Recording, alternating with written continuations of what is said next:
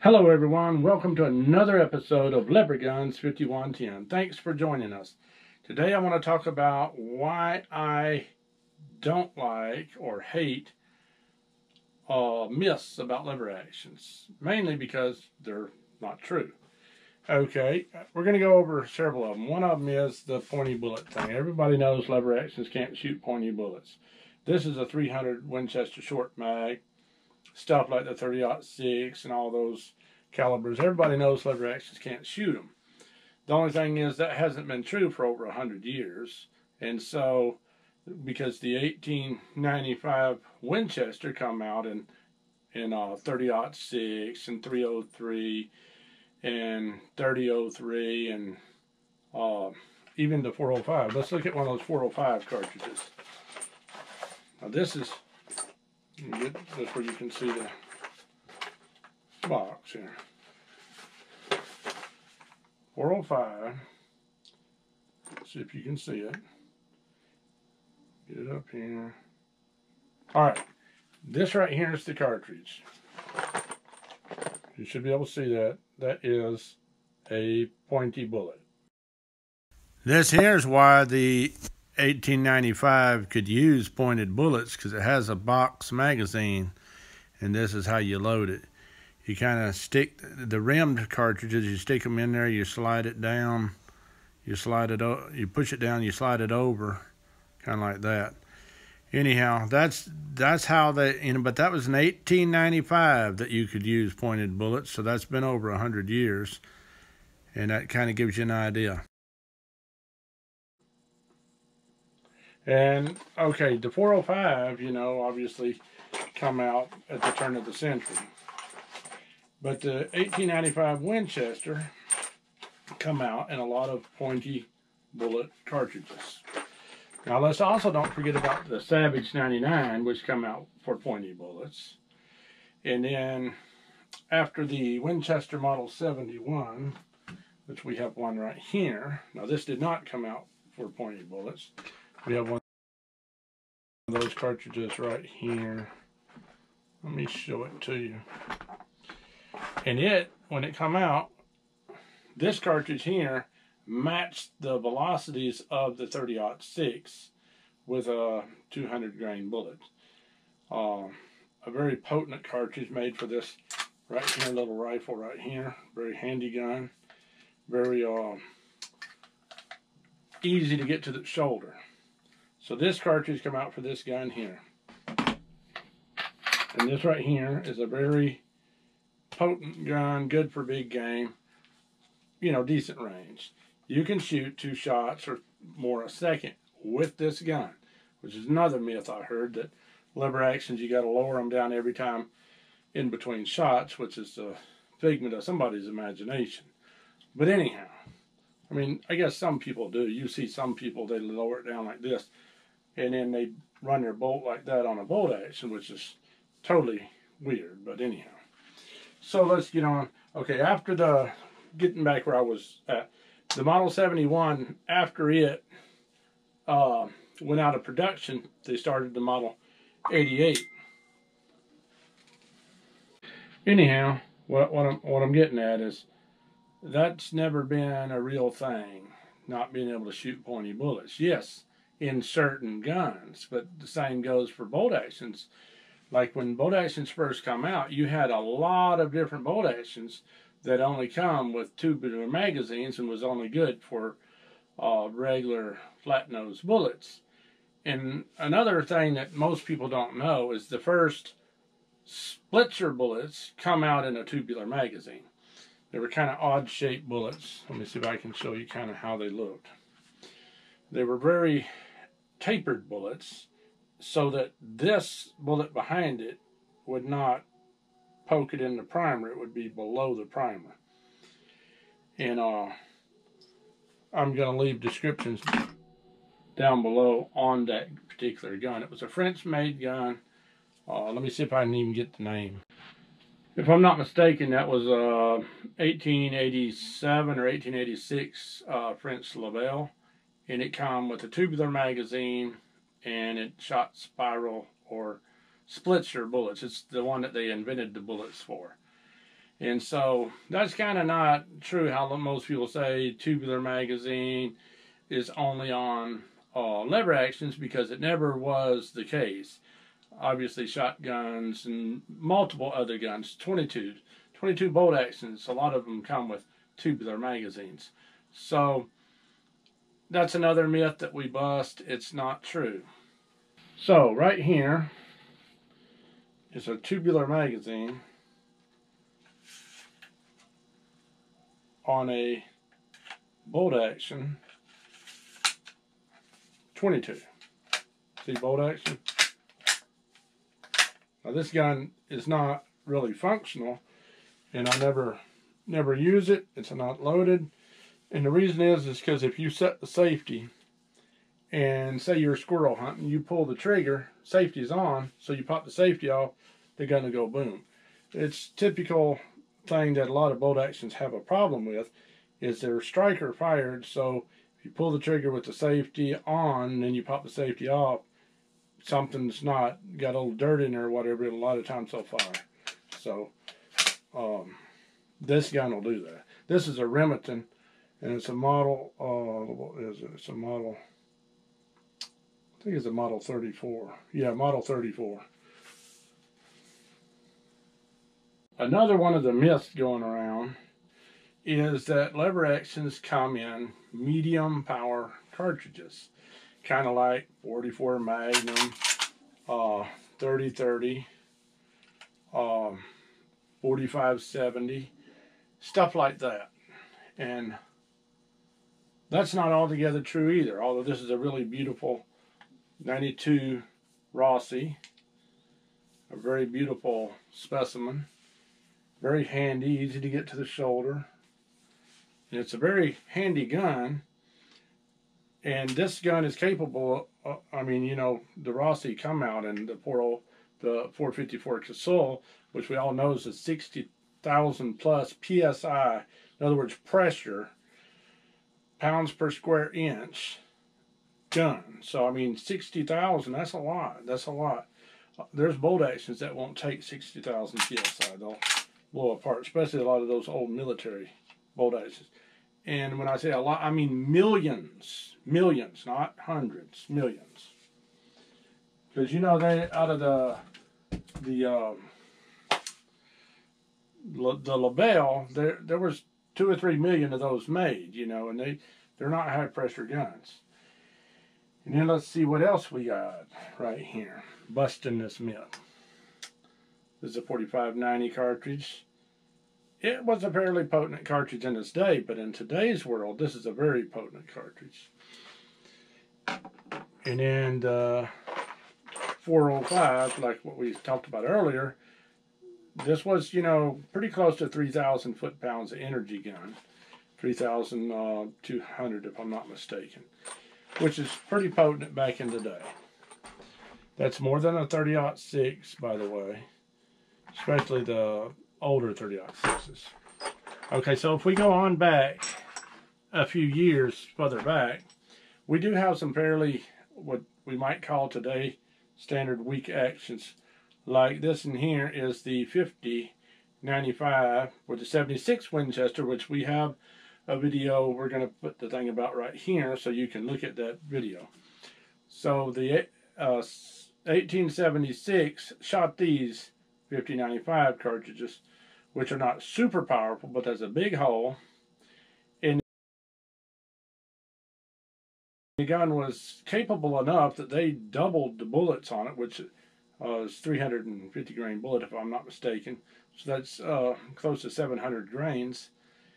And with more than 95 grains of black powder, and they didn't blow up the gun. They did eventually manage to blow up the barrel, but not the action. So, not saying the actions are super tough, but if you know anything about cartridges, this cartridge is supposed to expand out against the barrel, holding the cartridge in place. Where it will damage the action is if you get a separation of the case and all the pressure is just on the very back, just pushing back. So, this is the most powerful lever action cartridge that's currently made. This is a 5110, It's capable of producing right at 6,000 foot-pounds of muzzle energy, and it's capable of taking anything on Earth, I would imagine. But it's not fun at those pressures, so or upper limits is not that fun. So, but at what it is fun at, this 300 grain bullet at about, say 2,200 plus feet a second. Oh, it's an awesome deer killer, a great gun, but not 6,000 foot-pounds is not medium size, it's not medium bore, it's not medium caliber. That is a big bore. That is a powerful caliber. So we're going to bust a couple more myths as we go. The 336 Marlin. We all know that as one of the most popular deer rifles, at least in these parts. Everybody has a 336 Marlin, and a lot of people have killed their first deer, second deer, hundreds of deer with this particular style lever action. And it's a very fun lever action, and it is a medium bore or medium, you know, power cartridge. It comes in 30-30, you know, one time it come in 356 Winchester, although I know there's probably not any that you're going to find out there in that caliber.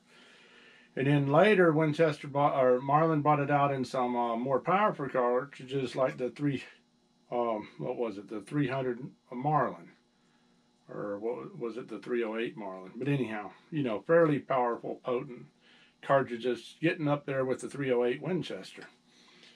So, you know, they come in fairly decent cartridges, and they're, you know, the thing about a lever action is they're very fun to shoot. They're very good in close brush, not so much with this big scope. But this gun comes just like this, and I got it for my daughter, and she wanted to keep it just like this. It suits me fine. She loves to hunt with it. So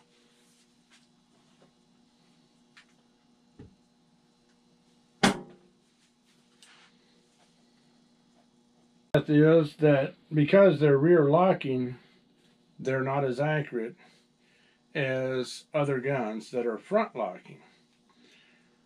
Well, this is rear locking, but it's not locking all the way at the back. It's locking right here, which if you look at it, right here is where it actually locks. So, you know, you still got probably about a quarter of the way back here. So it's not all the way at the back. Don't know that that's a big deal, because some of the most accurate bolt actions are rear locking also. Like there's a Steyr, and then there's a Remington, can't remember the model, but I'll put it in here in just a minute. The Remington 788 and the Steyr SS69 are both rear locking lugs, if I said that right. But anyhow, both of those are rear locking lugs, and they're known to be super accurate guns. But all lever actions don't have rear locking lugs. All of them don't lock at the breech. A lot of them do. But what about this one? This one here, I don't know which way you can see it better. Let's see if you can see in there. Anyhow, this right here is the locking bolt. That's where it locks into the barrel itself. And we'll pull this off here and show you exactly what I mean. You should be able to see in there. It's got slots for this bolt. Let's see if I can get the light to shine on it so you can actually see it. See that bolt? That bolt locks into this barrel. And it doesn't even lock, there's nothing in the frame that locks. It only locks into the barrel. And the barrel has a little sleeve on the back that is actually what it locks into. And this just slides into here. It's nothing fantastic to hold it in there, because guess what? It doesn't need anything, because it's just locking into the barrel. And this right here is 65,000 plus PSI gun. So that's about as hot as any guns get. And this lever action handles it. Now you got to remember that it didn't go from lever actions like a lot of people think. It didn't go from lever actions to bolt actions. Bolt actions were first, and then we advanced into lever actions. And then just as that lever actions advanced, bolt actions advanced. And just like this right here is the old style, there are some old style bolt actions, but not so many, because bolt actions apparently aren't as fun to shoot. So people just keep advancing and forgetting about the past. How many companies make reproduction bolt actions, like even the old pinfire bolt actions that was maybe 60 years before the first lever actions come out. Back in the muzzle loading paper cartridge days. And, back in that time, they did come out with some pinfire bolt actions. But how many of them do you see people making reproductions of? They make reproductions of lever actions. I wonder why. Because they're really fun to shoot. I don't know. Something about that lever just really makes it fun to shoot. And that's why I like lever actions. And I don't like myths about lever actions. There have been a lot of advances in lever action throughout the years. A lot of them, well, you got Bullard for one. They made some lever actions that they actually said that you could full length resize cartridges by levering the cartridge inside the gun, because it had such a powerful mechanism for levering that you could resize the cartridge with your chamber. Now, there's not too many bolt actions you do that with, not any automatics that I know of, or semi-automatics. But they don't really make those anymore, and there's not any really reproductions of those, so I'm not sure what the deal with that was. Seemed like a pretty good gun, though. I wish they'd come out with them. I'd like to try one. But, as the advance went on, you have the Model 88 Winchester, which was a front-locking lever action. And then you had, what was that? The Finnwolf. The Sako Finnwolf, that's it. The Sako Finnwolf, it was a kind of similar to the Browning and kind of similar to the Winchester Model 88. Both of them are well sought after guns, and both of them are known to be super accurate. One of the myths is, let's get that 92, and I keep getting the 92 because it's just such a fast little handy gun. One of the myths is that lever actions are slower to shoot than bolt actions. I don't know if any of you have watched cowboy action shooting, but there is several of them that have shot more than 10 shots in under 2 seconds. Now, I don't know about you, but that's pretty fast. I know I can get 3 shots a second pretty easy out of this gun, probably closer to 4. But out of a more powerful gun, like even the 4590, you're producing right at a little over 4,000 foot-pounds of energy, and I can easily get 2 shots a second out of that. I'm not sure how much faster you would get out of a bolt action, but I'm assuming that you have a double barrel bolt action if you're much faster. So I think there we busted several of the myths. We're going to continue this episode. We're going to have another episode of two. We're going to also try to do some shooting in some of these episodes, and I'll probably roll in some footage of shooting of some of the different guns that I talked about in this video as well. Now, that was a 73 that shot 10 shots in 1 second, 1.55, it was almost 2 seconds. So it's 1 second and 55 hundredths of another second. So a lot of people think that these are outdated, but you know what? This really comes to your shoulder fast, and I mean, you're just right there with this peep sight. If you get it up here and you're looking down at, you're on target. It is probably the fastest gun to get to your shoulder that I've ever shot, and of course, it's fun to shoot because it's a lever action. And I mean, you can throw it right up there and you'll be on target in just a split second. I've actually had deer almost get away, But because I was using one of these and it's so fast to get on target, I was able to get it. And if you're hunting from a tree stand, that's not near as important. But if you go out there and actually stock hunt, like what the word means, to sneak up or stalk up on the animal, lever action is the best. Y'all have a great day, you hear?